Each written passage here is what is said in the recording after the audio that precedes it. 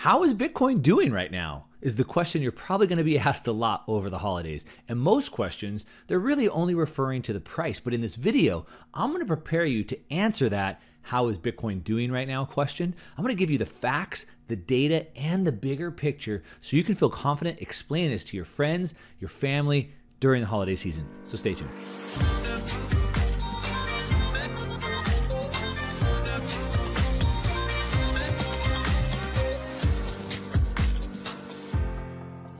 All right, welcome back. So the holidays are here. We got Thanksgiving, and then of course going right into Christmas. You're going to be getting together with your friends, your family, and the question that you're going to be hearing if you've been in Bitcoin and cryptocurrency for any number of years, the question you're going to be hearing is, how's Bitcoin going for you? How's that Bitcoin thing doing? How's Bitcoin doing, right? We hear that all the time. And I, personally, I'm going to be hearing it countless times, and I'm sure you are as well. And I want to arm you for that. So if we kind of just go back in time a little bit, 2 years ago, Bitcoin was booming, right? Cryptocurrencies was booming. Everybody was curious. Everybody wanted to know what was going on. And, you got together with your family and you probably had this cousin and he was bragging about how much money he was making, in Ripple or whatever. And then maybe you have this brother-in-law and he works in traditional finance. And he said, no, that's stupid. It's a tulip bubble. It's a Ponzi scheme or whatever. And you saw that. And then, of course, last year, cryptocurrency was way down. It was down about 80 to 90% off of its peak. And so that cousin who had made all that money in Ripple, he ended up selling at a massive loss and lost his money. And then your brother-in-law, he had told the whole family, I told you so. I told you so. So he was right. And that's kind of where we were last year. And this year, maybe you're dreading going back to the family because they're all going to ask you, how's Bitcoin doing? How's Bitcoin going?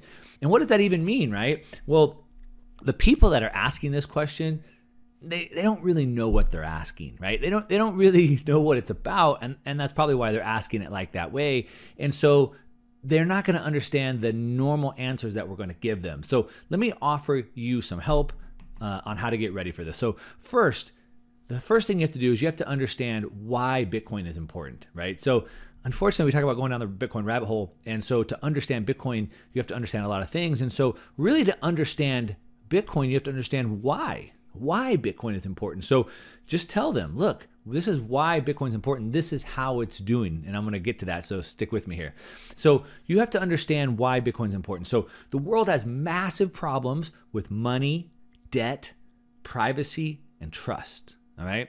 Money and debt. The global debt is $255 trillion. That's $32,500 of debt for every single person on the planet. Imagine that. We have a massive problem with money and debt. In the US, the Fed's expanding the balance sheet faster and faster, $24 trillion in debt. Right now, the Fed is injecting hundreds of billions of dollars into the banking system every single night just to keep it from crashing. That's happening right now. They've been cutting rates. First, they said we're going to start raising rates. Next thing you know, it wasn't going the way they wanted. They're starting to cut rates again, even while the stock market is reaching all-time highs. If the market's so good, why are they cutting rates, right? In China, it's even worse. We have 23 trillion in debt. China has over $50 trillion of debt. We're seeing banks collapsing right now today. We have negative interest rates in all across the world. When a government wants to take on debt, they issue bonds, and over half of government bonds are negative yielding. That means they're worth less than zero. $17 trillion is worth less than zero.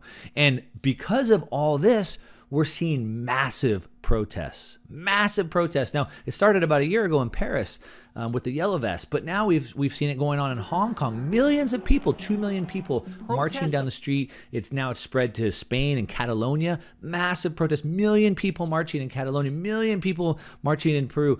Venezuela, countries crashing. Argentina, we've been seeing it now going on for the last month or two in Lebanon, Iran. So we have, almost a dozen countries around the world with over 1 million people each protesting because of what's going on. It's growing faster and faster and faster. In Iran, the protests have gotten so big that the country of Iran shut down the internet. They shut down the internet so they wouldn't have people communicating, spreading the information.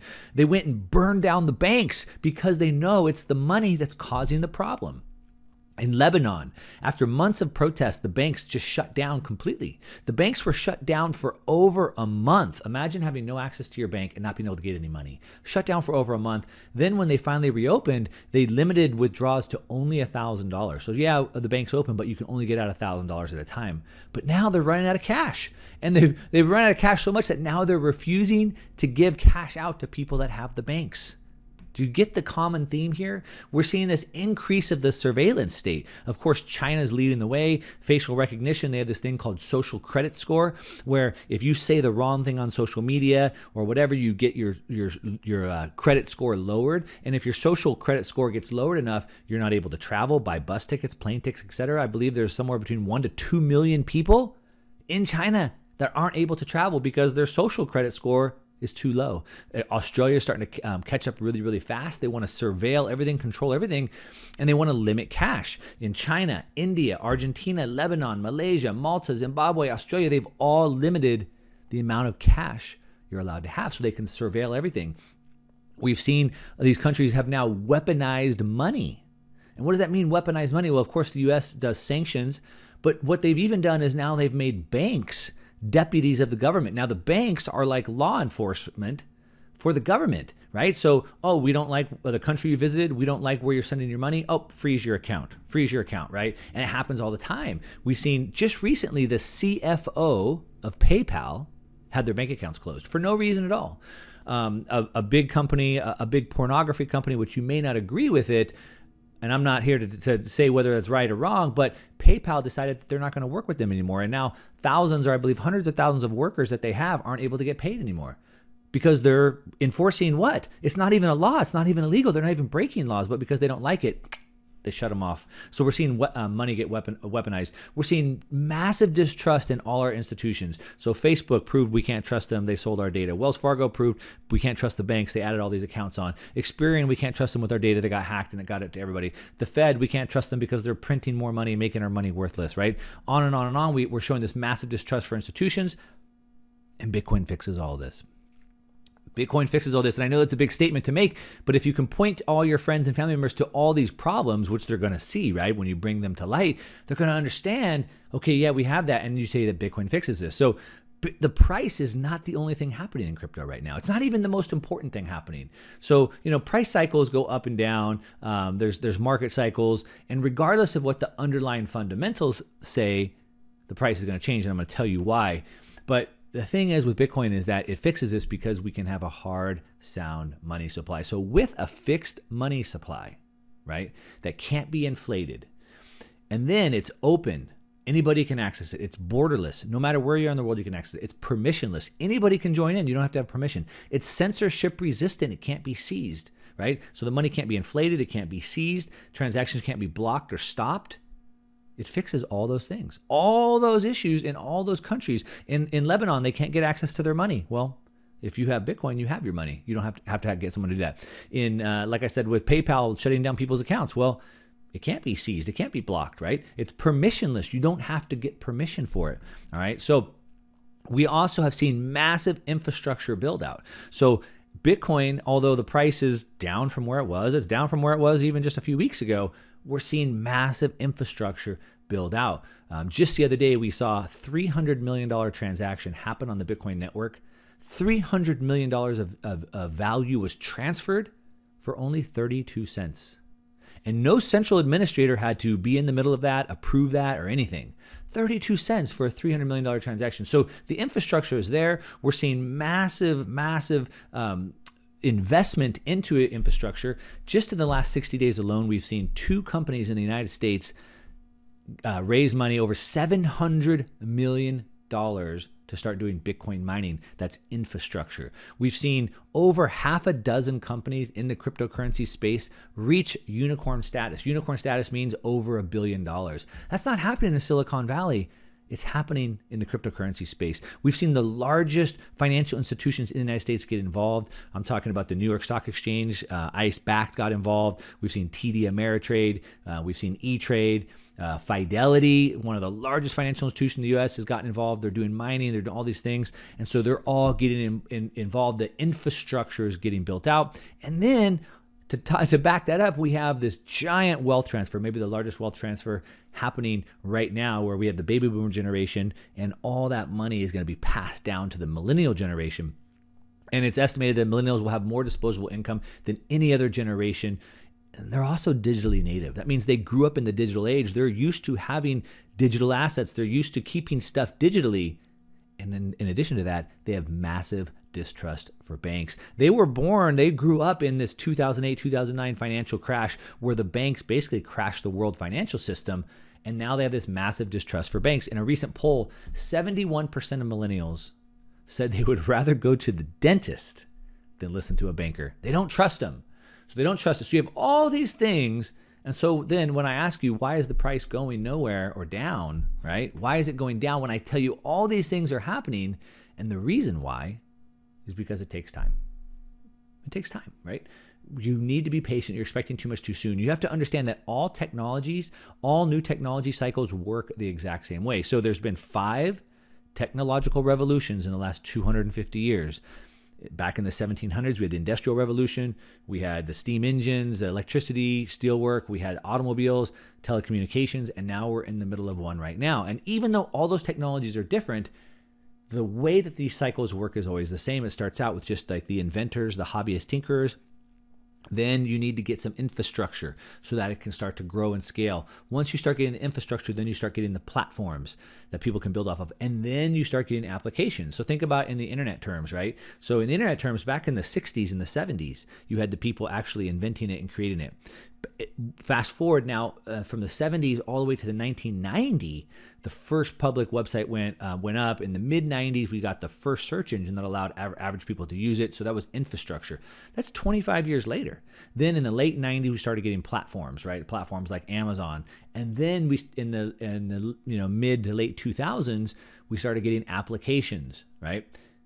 So we're talking 30 years here, right? All technology cycles work the same way. And we started with just the hobbyists and tinkerers. And now, as I just said, we're starting to get the infrastructure being built out. So that's where we are in the cycle. You have to understand this. And that's a technology cycle. You have to understand that a money cycle takes way longer. For something to become a money, it takes a long time. It starts out with just being a collectible. It's rare, it's scarce, people like it, and they're willing to put money into it. It could be a baseball card, it could be a Pokemon card, it could be a certain artist paintings, it could be a limited production sports car, right? It's a collectible.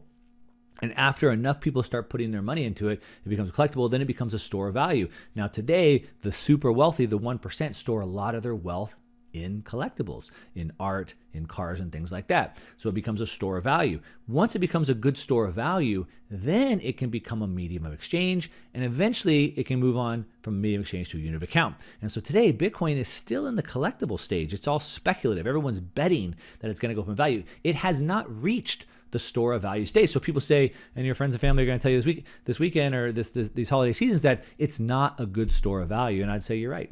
It's not. It's not today. It will be, but it's not today. And so we need to focus on the drivers, right? So answer this. Ask your friends and family this. Will the governments become less oppressive in the future or more? Will the governments all of a sudden wake up tomorrow and become fiscally responsible and decide to cut debt and live on a budget? Are the young people, are they going to become more trusting of the institutions or less? Will the young people leave digital to go back to the old analog, right? Those are the drivers. Just ask yourself, which one is going to happen? Which one is going to be true? And so you have to, there's a quote that I like. It says, Bitcoin isn't a get-rich-quick scheme. It's a get-free quick scheme. It's a get poor slow scheme, right? It saves us from all those problems that are happening. It's not about getting rich overnight. It's not about buying today and tomorrow or in a month or 2 months doubling my money. It's not about that. It's about this long-term game, and all those things are happening. So again, I say patience. Imagine if you saw a little boy and if you saw a little boy and you said, man, this little boy, there's no way he could play basketball. He's too young. He's too short. He couldn't score a point. But it was like LeBron James when he was little, right? Just because he wasn't the best basketball player in the world at that time didn't mean that he wouldn't grow up to be that person, right? It takes time. So just because Bitcoin isn't what it's going to be today doesn't mean that it won't be one day. So when they ask you, how's Bitcoin going? Say, well, let's look at the fundamentals. Will the governments become less oppressive? Will they start being fiscally responsible, right? And all these things, like I just said, and put that into perspective. Tell them it takes patience. Tell them that it's right on track. The catalysts for pushing Bitcoin into adoption are all there. And we're also seeing the infrastructure build out at the same time. Ignore the price, and it's going to come. If you like this video, give me a thumbs up on it. If you don't like the video, give me a thumbs down. Let me know your opinion. I love to hear comments. I answer every single one of them. And that's it. Enjoy your holidays. To your success. I'm out.